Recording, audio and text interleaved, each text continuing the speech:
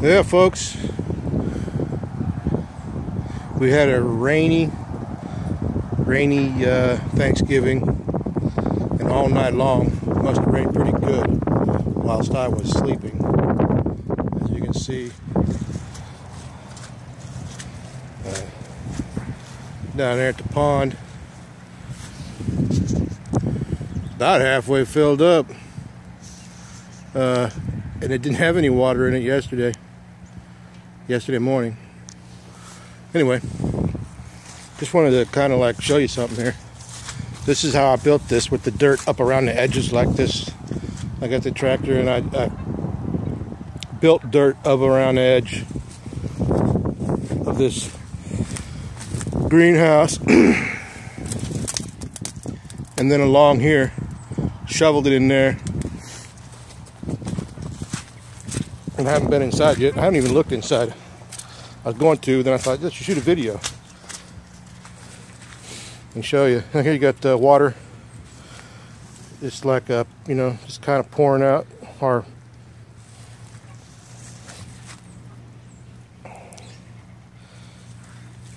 not pouring out, but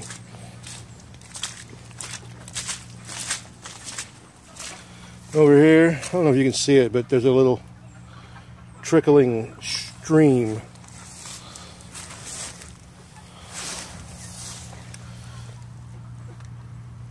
Right there of water that's running along beside the shop, the building here in the greenhouse, and the dirt that I shoveled up there seems to be keeping it at bay, so to speak, from the chicken house. And I may have to throw some dirt back in there, but it looks okay. It's all right to me. And that water's just going down here.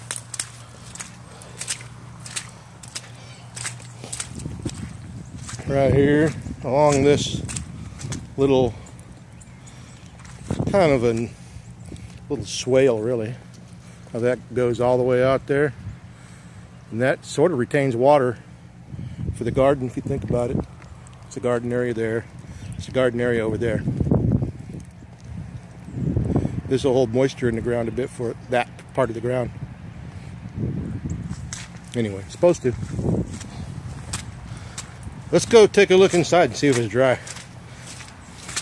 One of the problems I've been having with the greenhouses, and I knew I would have this problem, I didn't know how it was going to really be, but with it's condensation. So look inside. You need a cornish. What's up? Whoa. Well, I can see I have a little problem already, but it's dry. 2/3 of it looks dry. Right here, it's damp.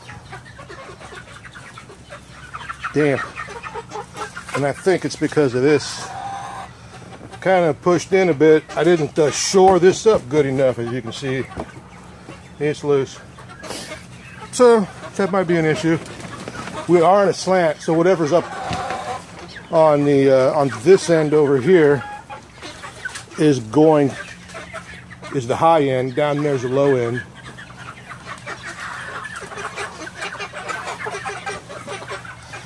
But it looks fine. What you guys doing with your wires? You don't want to get your wires crossed or caught in your wing. Look at this one. Stuck in the wire.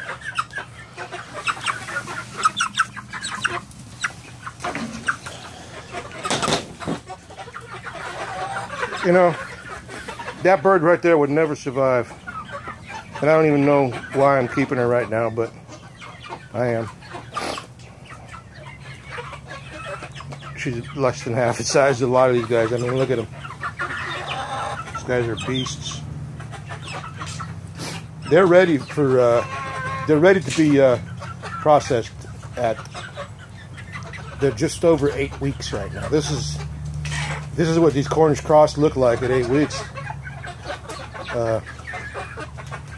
8.5 weeks right now.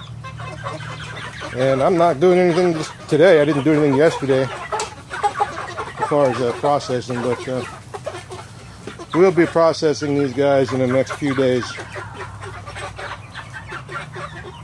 or after the weekend, really. And they'll be ready. They'll be nice sized birds.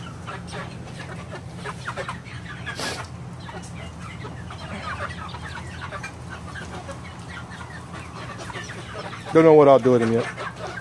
Either I'll eat them or I'll make dog food. We could make our own dog food. But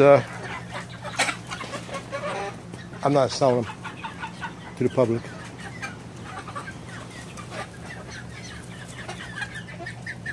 This is just my little try with Cornish cross myself.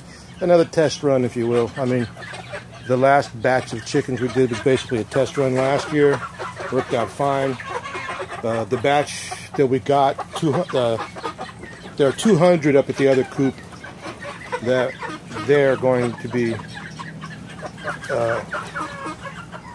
processed and sold as heritage birds. So if they are, 50 of them will be, and then the rest of them, 150, will be layers. And it's still going to be another 4 months before they start laying. So then we'll, that'll be cool to see those eggs come from those birds. We're talking, dark brown eggs and colored, the green, blue eggs and the brown eggs, of course. But these guys are waiting for me to feed them, as you can see. They have food, but they're not the sharpest tools in the shed. They got food in there. All you got to do is make it available.